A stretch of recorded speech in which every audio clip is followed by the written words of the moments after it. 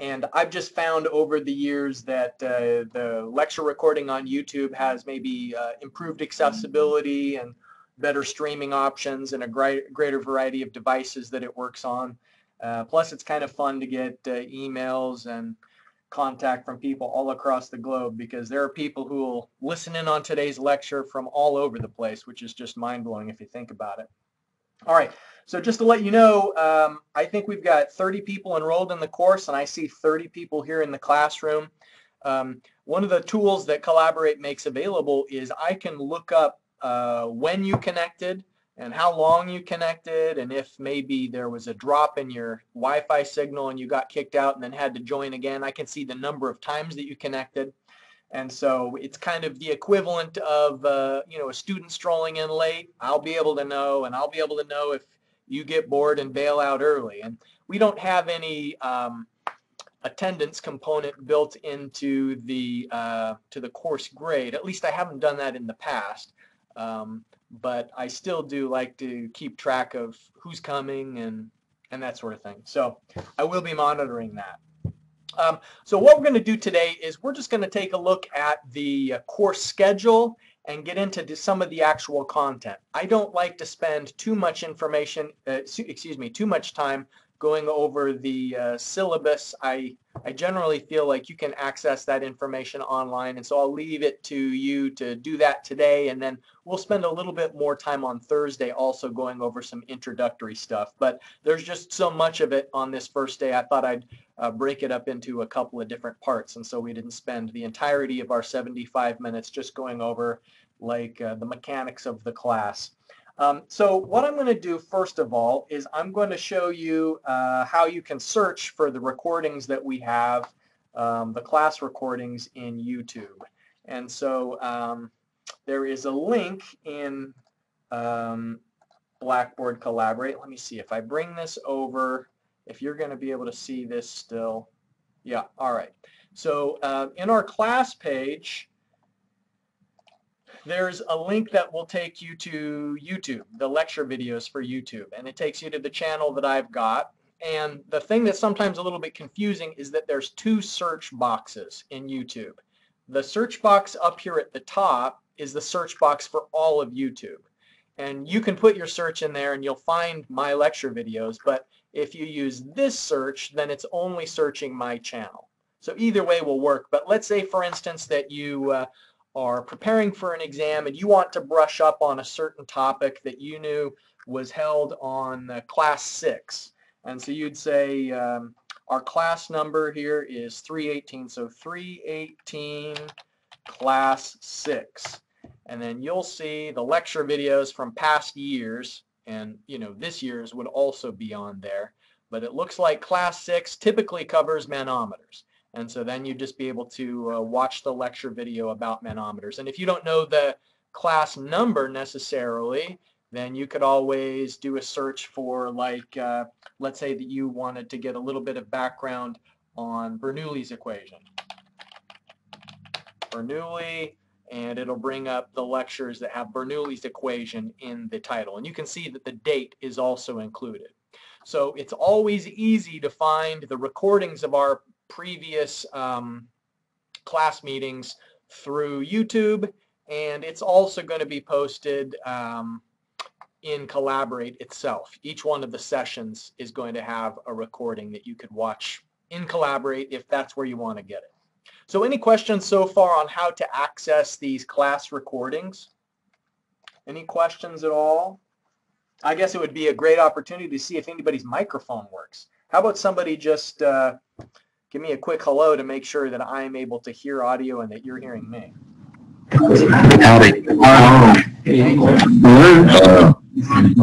Very good. This is like the olden days when they all had the same phone number in like 10 farms down the line.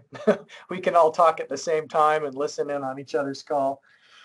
All right, so that is the lecture recordings. Now, the next thing I want to share with you is I believe it's probably the most important document that's posted on Blackboard for our course right now. It's the course schedule. And so let's look at the course schedule. It's a wealth of information of what we're going to be doing this semester. And this is available to you now. You can print it out. Ordinarily, I'd provide the printout, but we won't see each other for this lecture, though, well, not in person. You'll see me on the video, but we will see each other for the lab. I think almost everyone who's enrolled in this is also enrolled in the lab being held either Tuesday or Wednesday. So we'll talk about that. But here is the entire semester at a glance. And so I'll try to remind you in the slide at the beginning of each lecture. You know, we'll have an announcement slide, and I'll remind you of assignment due dates that are coming up and exam dates that are coming up.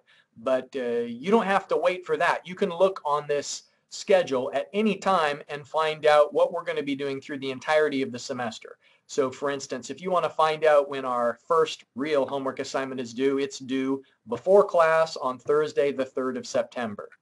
If you want to see the second assignment, there it is, the list of topics, the assignment due date. And so the homework is always going to be due before class on the date that's indicated. You can see the topic for each one of these class meetings, and through the semester, since we only meet Tuesday and Thursday, there's only 28 class meetings in the 14 weeks of classes that we have. So here on the semester at a glance, you can see we have the date of our midterm exam, and it's going to be Thursday, October 1st. You know, I've taught this class now, fluid mechanics, boy, like more than 20 times. So I basically know how much it takes me to get through each of the topics, and so we won't need to shift around and adjust when things are, you know, unless there's some weird pandemic things that throws a wrench in our schedule like it did in the spring. But I mean, what could it do to us now, right? We're not immune to the virus yet, but we're certainly immune to how it affects our ability to meet up on Blackboard Collaborate. So here's the semester. You can see that there's 2 exams in the semester and then the final. I also, in the far right column, I'm listing the topic of each week's lab meeting. And so this first lab meeting that we're going to have this afternoon and on Wednesday, tomorrow, it's just going to be a brief safety and equipment overview meeting. And so I want us to get all of our ducks in a row as far as, number one, the safety procedures we have to follow in order to be compliant with the university regulations that have to do with COVID. You know, namely, we're wearing masks, we're spreading out, we're only going to have the maximum number of students in the lab at a time, which is 7 people can be in that lab, and that's why we've split into 2 different days, and within each day there's going to be the 2 o'clock meeting and the 3 o'clock meeting, and we'll rotate when that is, but that's why we split and fragmented into so many different groups, is because there's an upper limit to how many people we can put in the lab. And actually, from a hands-on perspective, that's great news. It just means that you're going to see the equipment closer than you would have before. You're going to have more hands-on opportunities than you would have in an ordinary semester. It ends up working out pretty good for the lab. So you can see that next week our lab topic is going to be surface tension and non-Newtonian fluids. And so what I'll do is I'll post the handout for that lab meeting in the not in this Engineering 318 Blackboard room, but it'll go in the CE 319 Blackboard room, and the handouts will be there in advance so you can skim over the procedure and the equipment and learn a little bit more about it. So before we go any further, are there any questions related to just the layout of this course schedule and what it all means at a glance?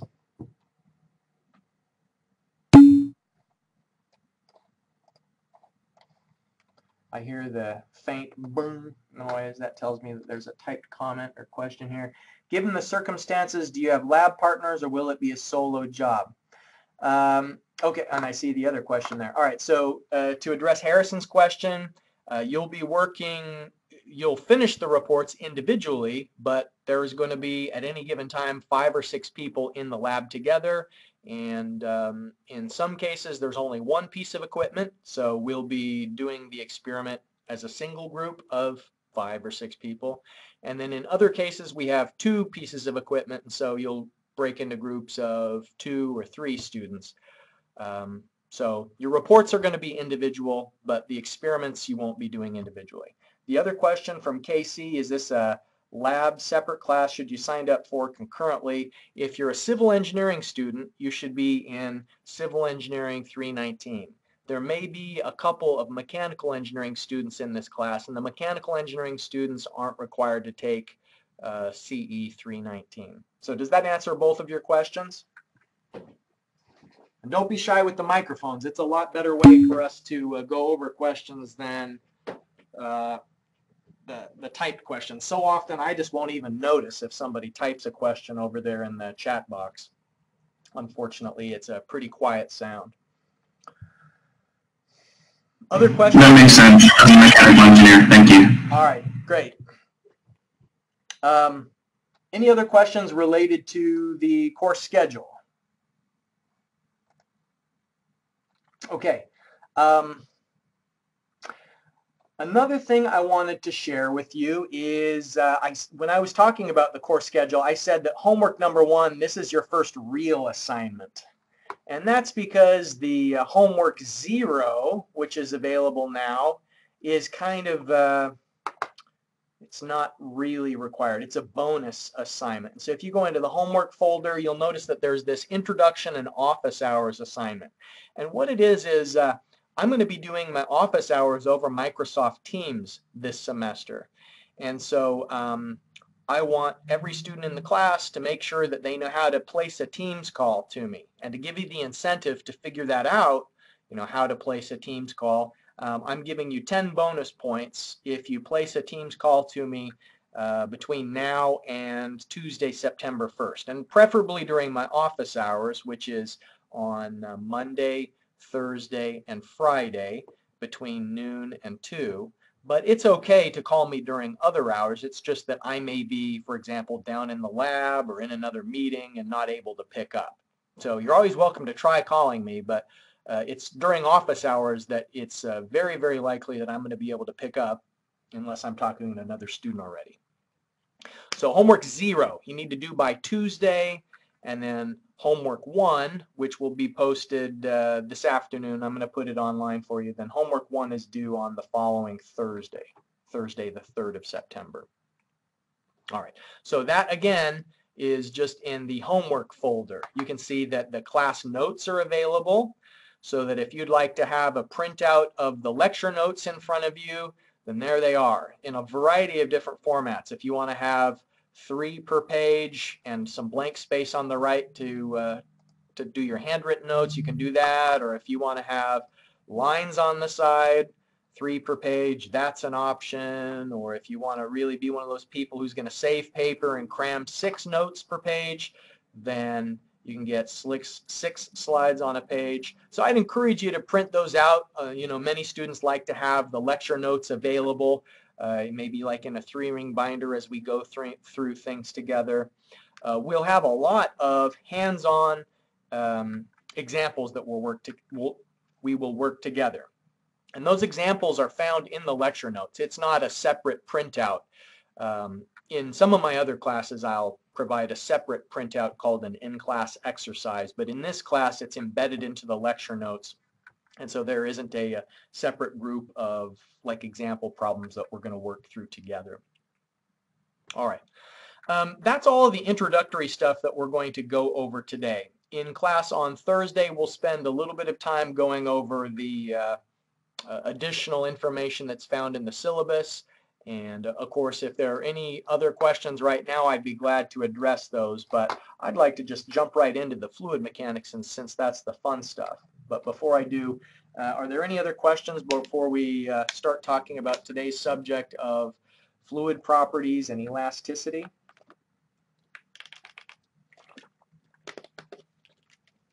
All right. Well, don't be shy about interjecting if you do have a question. Fire up that microphone and let me know. We're all friends here, right? So the thing I'd like you to do is get a textbook.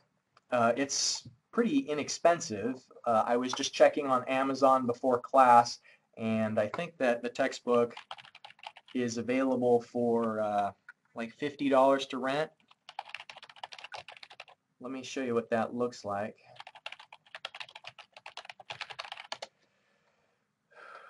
I'm using an old edition because the newer edition is essentially the same content, but they only have either a loose leaf or a digital version available. And I thought, that's kind of a racket or a scam, like when the textbook publisher makes it impossible for you to sell it back or for it to be very durable, you're going to just, like a loose leaf is going to get ripped up. It's not going to last. Or a digital book, you'll lose the access code to that, or you can't sit on a shelf in the same way that a printed book can. So this is the textbook that we're using. It's Engineering Fluid Mechanics 10th edition, available for rent and purchase on Amazon and probably loads of other places as well, including our bookstore here on campus. So please get a copy of that book. The introductory assignment is Tuesday by 5 p.m. and then homework number 1, submit before class on Thursday. Oh, I'm sorry, that's a mistake. It's not September 10th. It is Thursday, September 3rd. Glad I fixed that. All right. So there will be an announcement slide like this at the beginning of each of our class meetings, just so that you can get a sense for where things are headed. All right. Well, it was probably a long summer where you didn't spend a lot of time thinking about units and the difference between SI and traditional units. Much of this class I'm going to teach in the SI unit system. And I think that when you get a taste of what fluid mechanics is like with the traditional units, you'll understand why. A lot of the equations that we use to solve problems in fluid mechanics are just so much simpler if we solve in the SI system. So you'll get a taste of that, but let's just review some of the basics. There are units of kilograms in SI, and the equivalent of that in traditional units when we're talking about mass is either pounds of mass or slugs. And we'll review the relationship between pounds force, pounds mass, and slugs on a separate slide in just a moment. Units of length is meter or feet, inches, yard, mile, and furlongs, and all sorts of other bizarre stuff in the traditional units. Time is seconds in either unit system. Force in the SI, a Newton is when we want to accelerate 1 kilogram of mass at a rate of 1 meter per second squared. So we're increasing its velocity at a rate of 1 meter per second in every second. It requires a Newton of force in order to cause that acceleration. Whereas in the traditional units, it's a pound of force is the unit system. And so it's kind of confusing because when somebody says a pound, do they mean a pound of mass or a pound of force? Well, if you're talking about the force applied by a pound of mass under Earth's gravitation, then the two are the same. But there are a lot of other there are a lot of other accelerations besides 32.2 feet per second squared. We can take a tank of water and accelerate it at any acceleration rate we prefer. And so that's one of the reasons why it's a bit confusing to have the same name for both the mass and the force in traditional units. Gravity is about the same over the Earth's surface. It varies slightly based on your elevation, but the unit that we're going to use for gravity in in SI units is 9.81 meters per second squared. We'll use it just 3 digits of precision. That's good enough for us. In the traditional units, I'm surprised I didn't write it. It's 32.2 feet per second squared for the traditional gravitational acceleration. All right, so now this slide kind of gives us a bit of additional information about pounds mass versus pounds force. Excuse me 1 second.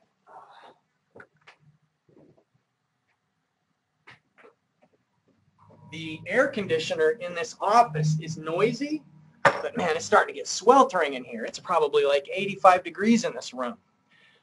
All right, so in SI units, it's easy to know that a Newton is a kilogram accelerated at a meter per second squared. So if we want to know how many newtons are required, you just take the product of the mass and the acceleration. In the traditional units, a pound of force is a slug that is accelerated at 1 foot per second squared. And so what is a slug? It's a strange name for a unit, right? So if you accelerate a slug at 1 foot per second squared, that means it took a pound of force to achieve that acceleration. So a slug is 32.2 pounds of mass. You know, that number of 32.2, hopefully that is seeming a little familiar, because we were just talking about how gravitational acceleration is 32.2 feet per second squared. So the way it works is that a pound of force is either a slug accelerated at 1 foot per second, and so remember, a slug is 32.2 pounds of mass.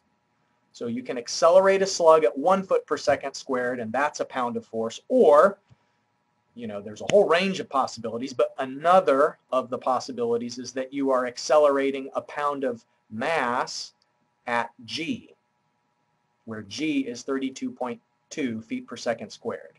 So it's the same thing. It's just, you know, what acceleration are you using? So put a little star on this slide. You know, when you print it out, we'll come back to this slide a couple times through the semester when I'll give you a problem that uses traditional units, and you'll need to refresh your memory about, oh, what's a slug again? How does that all work? Everything you need to know about the relationship between pounds, mass, force, and slugs is here on this slide.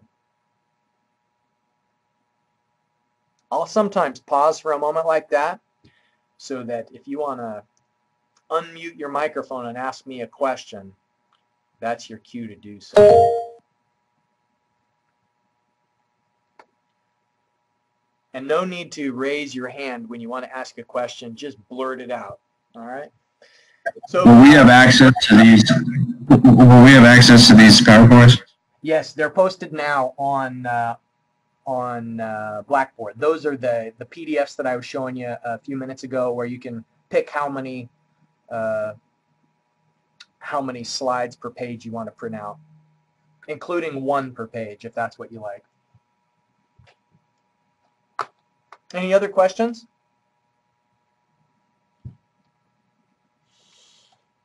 All right.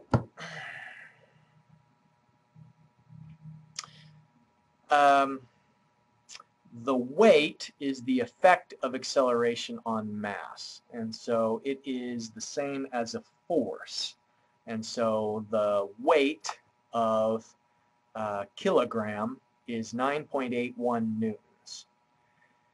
In the temperature units, we will often need to keep track of absolute units of temperature, especially when we're doing gas law related problems. You may remember back to your time in chemistry using Kelvin in the gas law calculations. Well, here in fluid mechanics, fluids encompasses both liquids and gases. And so a lot of the calculations that we'll do works for both. You can apply the principles of fluid mechanics to both liquids and gases. And so sometimes the calculations will use Kelvin, and in the Kelvin system, 0 Kelvin is absolute zero. It's the absence of any kinetic energy in the molecules in question. 273 is the freezing point of water, so that if we want to convert between Celsius and Kelvin, the relationship is that Kelvin is 273.16 plus your degrees Celsius. And so the size of a Kelvin degree and the size of a Celsius degree are the same, but they have a different 0 point. Work and energy, both of those have units of joules, and a joule is the amount of energy required to apply a newton of force over a meter of distance. And then when we put a time component into that, if we are doing a certain amount of work per unit time or exerting a certain amount of energy per unit time, a watt is when you are exerting a joule per second or using a joule per second of energy. So hopefully most of these units are familiar, but we'll just begin with the basics and build from there. Quick refresher of the units that are going to be applicable for fluid mechanics. So units conversion. Of course, you could probably do many of these conversions built into your calculator, and at the beginning of the textbook it also has units conversion between SI and traditional units. There's the foot conversion, slug to kilogram conversion, foot-pounds of force to Newton-meter conversion, conversion between foot-pounds and horsepower. Of course, we know 550 foot-pounds per second is a horsepower, and that's equivalent to 746 watts as it ends up. I don't expect you to memorize these conversions. The conversion between the traditional and SI units in temperature are a little bit tricky because the degree size is different. When I was talking about Kelvin and Celsius, what I mentioned there is that the size of a Kelvin degree and the size of a Celsius degree are the same, but that's not so in Fahrenheit. A Fahrenheit degree is a smaller change in temperature. So if it goes up by 1 degree Fahrenheit, that does not mean that it's gone up by 1 degree Celsius. It's only gone up by 5/9 of a degree Celsius if the temperature increases by 1 degree Fahrenheit. And complicating matters further is the differing 0 point, where water freezes at 32 Fahrenheit. And so if we want to convert between the absolute the absolute units of temperature in traditional is Raking, and Fahrenheit, here's the formula for that. So just for example, to rest my voice for a minute and to rest your brain from having to hear it, let's pause for a moment, and I'm going to encourage you during the semester to either have these notes printed out or have a piece of paper handy, and when I pause the lecture for you to work on an example, go ahead and ooh, I'm hearing myself all of a sudden there. Did the connection drop for a moment?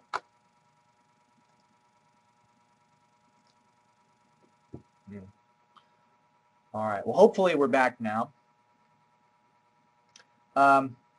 So I'm going to pause for a moment, and what I'd like you to do is convert between 46 degrees Celsius and what would that equivalent temperature be in Raking. So what you need to do is, first of all, convert from Celsius to Fahrenheit, and then from Fahrenheit into Raking. So see if you can do that with the information that's on the screen here. And in a moment, I'll bring up the solution on the slide, and we'll talk through it together.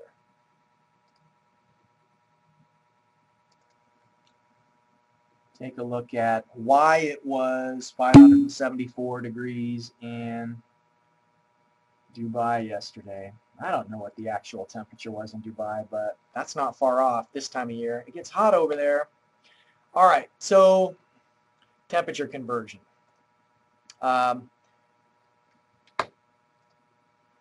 46 degrees Celsius. First of all, we have to find out how many Fahrenheit degrees that is. And so we are converting for the size of the degrees.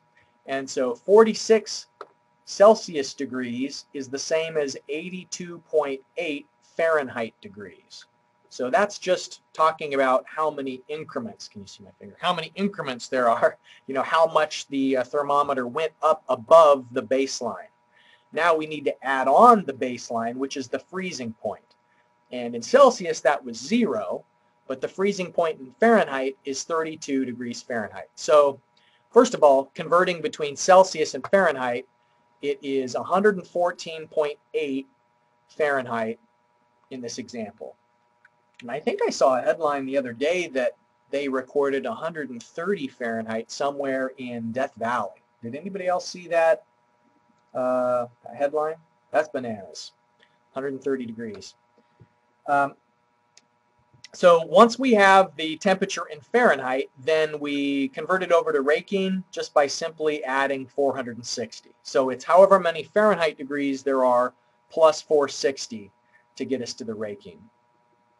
So it's a two-step process. First you go from Celsius to Fahrenheit, then from Fahrenheit to Raking. All right.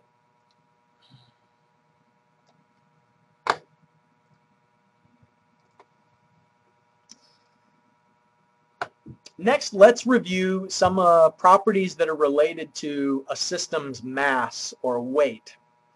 And first of all, when we talk about the density of a fluid, what we mean by that specifically is the mass of fluid relative to the volume that is occupied by that fluid. And so water, for instance, in 1 cubic meter of water, the mass is at the standard temperature of, I think, 10 degrees Celsius is 1,000 kilograms. So a cubic meter of water would have a mass of 1,000 kilograms. That's its mass density. A lot of people are familiar with the density of water as being 1 gram per centimeter. We're going to be thinking in bigger terms. You know, a cubic centimeter is pretty small. A cubic meter, now you're talking some real water. So density of a fluid is its mass divided by the volume. And so water at 10 degrees Celsius is 1,000 kilograms per cubic meter. And that, you know, that's not coincidental. That's kind of how they defined what a kilogram was, as they used water as the baseline, and so they set it so that it would be, by definition, 1,000 kilograms per cubic meter, or 1 kilogram per liter. That's another, you know, a liter of water has a mass of 1 kilogram. In the traditional units, it's 1.94 slugs per cubic foot, and that's not by definition. That's just what it works out to be when you have, you know, some random amount of mass. Back in the Middle Ages, it was defined as a pound. So there wasn't, you know, it's not a unit system by design. It's kind of a unit system by evolution, whereas the SI system is units by design. Specific weight is maybe something that you have, maybe you haven't heard about it, but we use it a lot in fluid mechanics. This is really important. And so we use the symbol gamma for that. That's the Greek symbol gamma. And so it is the density multiplied by the gravity that the fluid is experiencing. And so it's the weight of the fluid divided by the unit volume. And so in the case of water, there are 9810 newtons per cubic meter at 10 degrees Celsius. And so that's the weight of the water per meter of volume, whereas in the traditional units, it's 62.4 pounds of water in a cubic foot. That's pretty heavy, right? 62.4 pounds per cubic foot. So that's specific weight. So remember, the relationship between specific weight and density is, if you need the specific weight, just multiply density by G. So 1,000 multiplied by G, which is 9.81, that's where you get 9810 newtons per meter cubed. I'm going to turn off that air conditioner. It's so noisy, I think I'd rather roast than listen to it anymore.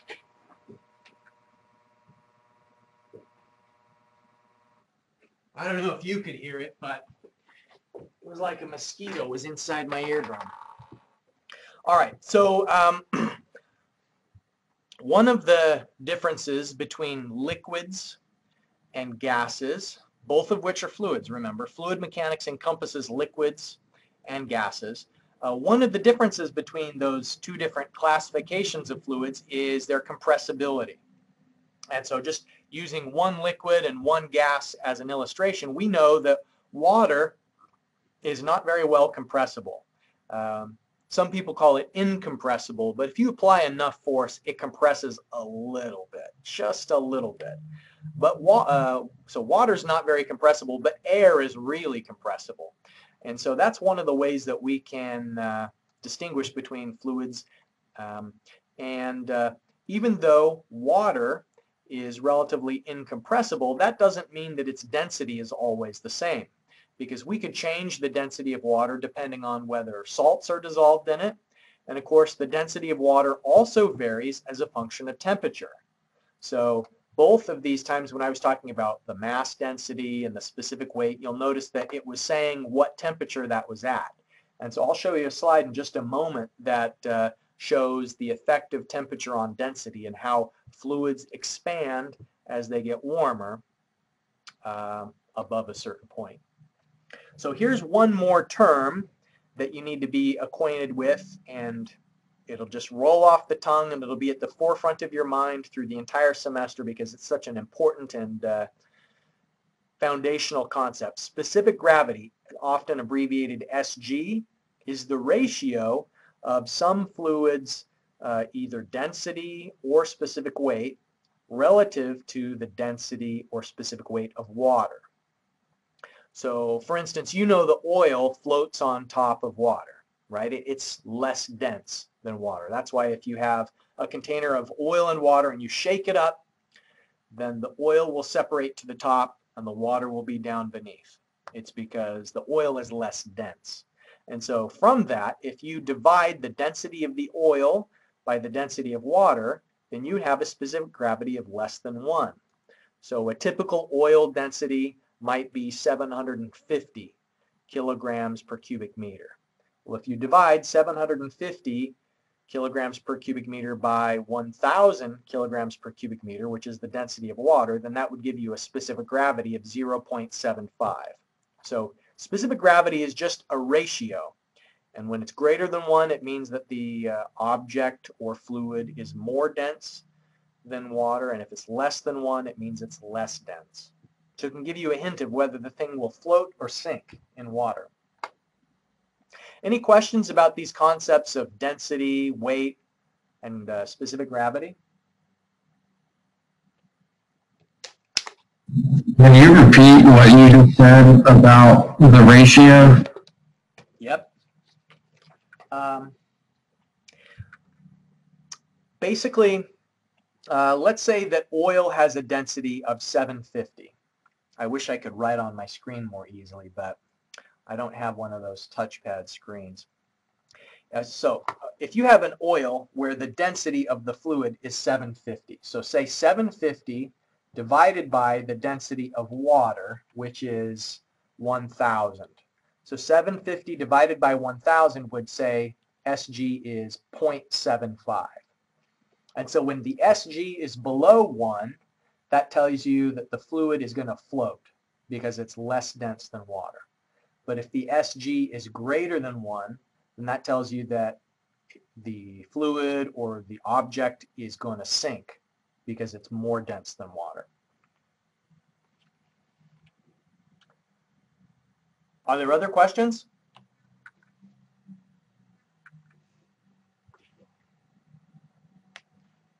Okay. Now here's that table I was mentioning earlier. It shows the relationship between temperature and both density and specific weight. So in a homework problem or on an exam, if I tell you what the temperature of the fluid is, then you should look up its temperature-specific fluid properties. So if I tell you that it's water at 50 degrees Celsius, then that's a hint that I want you to use either the density or the specific weight at that certain temperature.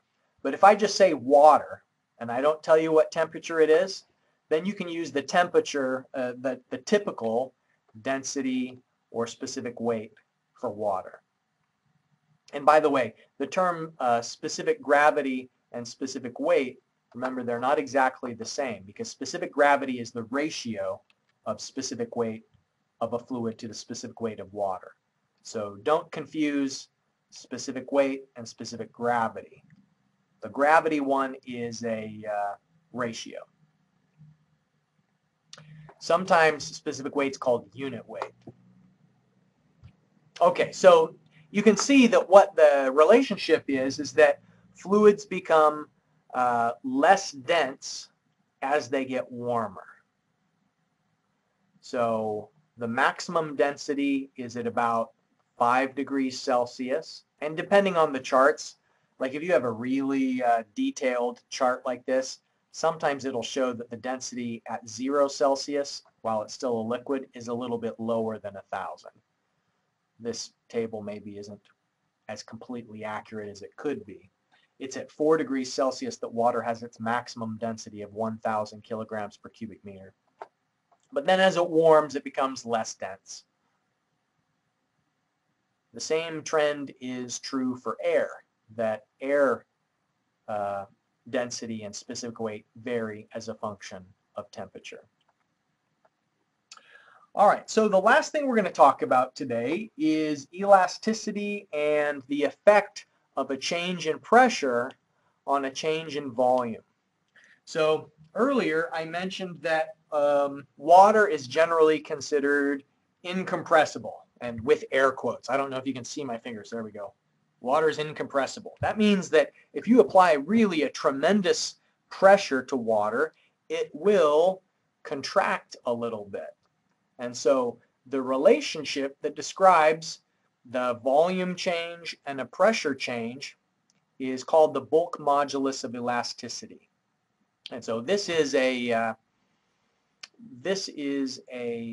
fluid property that says how much of a pressure change is going to cause a fractional change in volume. And so a volume relative to its initial fluid volume. And so here in the numerator of this ratio, you can see the pressure change from before and after. And so dP just means the change in pressure. So before this new pressure was applied versus the after the new pressure is applied.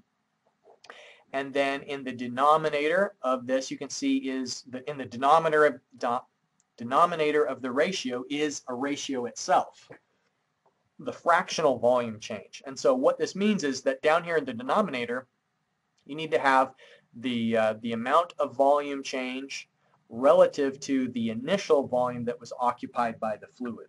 So maybe you had an original volume of some defined amount, and we're going to work an example here in just a moment. Okay, initial volume of 50 liters, and then you know that you want to calculate how much volume is going to be occupied afterwards. You could solve this with the known bulk modulus of elasticity for water. You could solve for the unknown dV. All right, so KC is typed a question here. Can water compress itself? If you have a deep enough tank with enough water in it, will the water exert a great enough pressure on itself to experience a difference of density from the bottom to the top? That's an interesting question. And we can calculate that after this example, because we can look up where is the deepest point on Earth. It's in the Marianas Trench. It's called Challenger Deep. So let's find out what is the depth of Challenger Deep, and then we'll calculate what's the pressure at the bottom of Challenger Deep, and then we'll see, is that enough pressure that it could cause a meaningful change in volume? I think the answer is no. I don't think there's enough pressure like in a natural environment like that. I think it has to be like an artificial environment where an engine or like we're creating additional force, but we'll crunch the numbers on that. All right, and Jeremy asks, isn't that how ocean pressures change in relation to depth? No, that's a good question, but ocean pressure changes differently than this bulk modulus of elasticity. This bulk modulus of elasticity does not describe the change of pressure with the change of depth. It's a separate concept that we will get to. All right, so Jeremy looked up the depth at the bottom of Challenger Deep. It's 10 kilometers. Boy, that's deep. Are you sure? 10 kilometers? No, you said 109,002 minus 10929. We'll look it up. All right, before we get into Challenger Deep, 10 kilometers. All right, so let's do this example. Let's say that we know the bulk modulus of elasticity is 2.2 times 10 to the 9th 2.2 times 10 to the 9th pascals. So that is the bulk modulus of elasticity for water. That is a constant fluid property that describes how much of a change in pressure is going to cause what change in volume. So with that, we can rearrange this equation for bulk modulus. And the way that we can think about it, if we rearrange that equation, is that the bulk modulus is describing the change in pressure and the change in density of the fluid. Okay, so here's this example. We have 50 liters of water. That's our initial volume of fluid. So this V with the line through it, you may be wondering, why did I put the V through with the line through it? Well, we're going to use the letter V a couple of different ways this semester.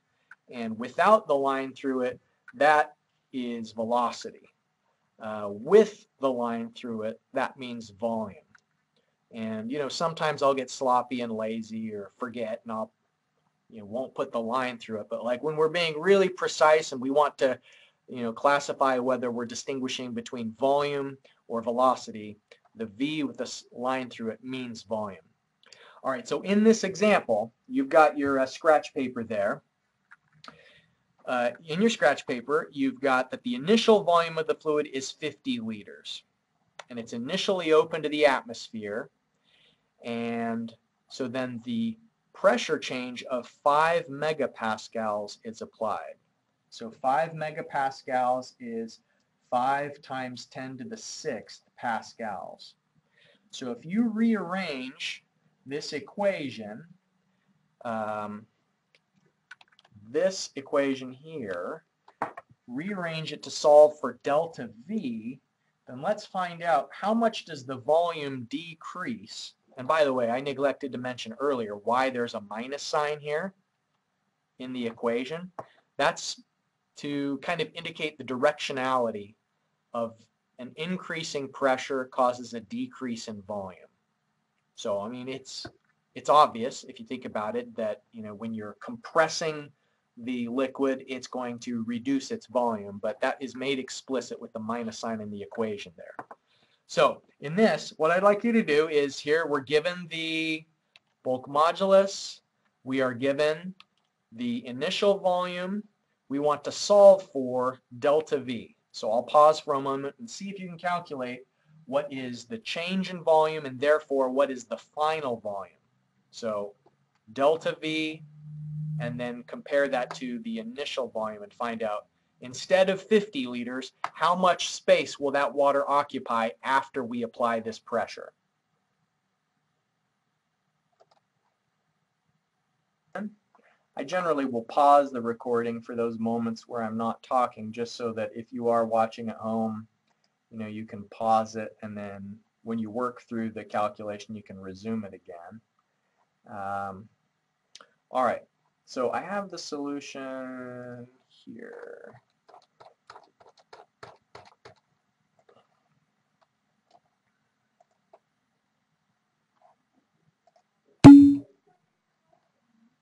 Eric's got it, 49.8 liters, right. So what we did was we started with the original equation for the relationship of bulk modulus, incremental pressure change, and unit change in volume, and rearranged that down here to solve for the change in volume.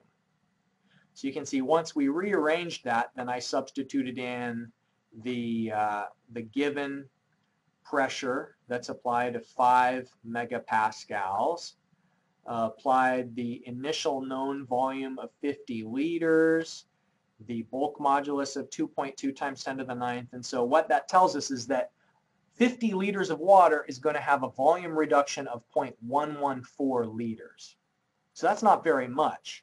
50 liters of water, just for perspective, I don't know, that's like a trash can is about 50 liters of water, like a standard curbside trash can. And so it's going to go down by 1/10 of a liter. And, 1/10 of a liter is, you could swallow that really easily. Like that's, this water bottle is 500 milliliters, and we're talking the reduction volume is only 100. So it's, 1/5 of this bottle of water is how much it compressed when it started off with the same amount of water that you'd find in a trash can. So that's the final volume, 49.88, because what we do is we subtract the change in volume from the original given volume. All right, so any questions about that? All right, now, as to can the pressure at the bottom of the ocean compress the water? As it turns out, after running the numbers, I think the answer is yes. And let me show you why. Now, we're jumping way ahead into the course to address this question, but because it's interesting and because we've got the time, let's go ahead and do it anyway. There is an equation called the hydrostatic equation that we're going to learn later in the semester. And with apologies for my sloppy handwriting, here's how things work in the hydrostatic equation. What we're talking about is the change of water depth is 10,000 meters. And did I have that right? That's Challenger deep. The depth of, let me just Google that.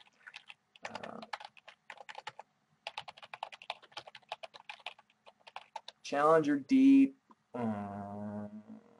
yeah, 36,000 feet. So that's at least 10,000 meters, right? In meters. 10,984. So that's even more than I've written. But let's just say, for sake of argument, if you go 10,000 meters down into the ocean, what is the pressure there? So the pressure 10,000 meters down into the ocean, this hydrostatic equation is you multiply the unit weight of the water, which is 9810 newtons per meter cubed. If you multiply that by the depth, then that will tell you the pressure at that depth. And so if you go 10,000 meters down into the ocean, the pressure is 98 megapascals. So let's go back to our example. The example that we just solved, it was 5 megapascals of pressure. And so, like, what was the percent reduction in volume here? Like, if we calculate it on a percent basis, we saw 0.114 liters out of 50. Multiply that by 100. It's basically a 0.2% reduction. We'd see more than that. That's very little reduction in volume, a very slight increase in density. But I think that down at the bottom of the ocean, yeah, if we saw a reduction from 5 megapascals, you're certainly going to see a reduction from 98 megapascals. So if you go down to there, bring enough submarine for sure. All right. So are there other questions about the material that we've covered today? We, just to review, we covered the topics of, some refresher on the units. We talked about the fluid properties of density, unit weight, specific gravity, elasticity. All right. So the things that are on your plate right now, get the book, call me on Teams so that you can get that introductory assignment. And by the way, if you're also in my Engineering 222 class, I think there are a handful of students that I see both this semester.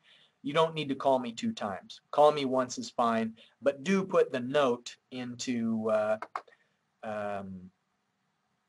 Blackboard, because when you complete the Teams call, what you should do is go here into the homework. Let me pull this up so you can see it. When you go into the homework folder, it says, call me during my office hours. So click on it, and then down here, write the submission. You'll say, I called you at 12:30 p.m. on Tuesday, August 25th, and it was wonderful. You don't have to write some sarcastic comment like that, but just put the time and date that you contacted me, just because then that'll trigger some way for me to put the points into the grade book. All right, so on your plate, get the book, print out the notes if you want to, that introductory assignment, and then I'm going to post homework 1 so that you could, if you want to get an early start on that, you could begin that as well, though it's not due till Thursday of next week, and we're going to continue to address topics that relate to homework 1 in this coming class on Thursday, and even Tuesday of next week we're going to be covering some of the concepts. But you can always get started on some of the earlier problems, because some of the questions on there address the things that we've covered today, fluid weight, bulk modulus. So it's always good to work ahead. So if there are no other questions, that's it for today. Thanks for joining the lecture. It's going to be an interesting semester, but it's going to be a good one for sure. So I'll see some of you down in the lab today, and I'll hopefully see most of the rest of you tomorrow. That's it for today. Take care.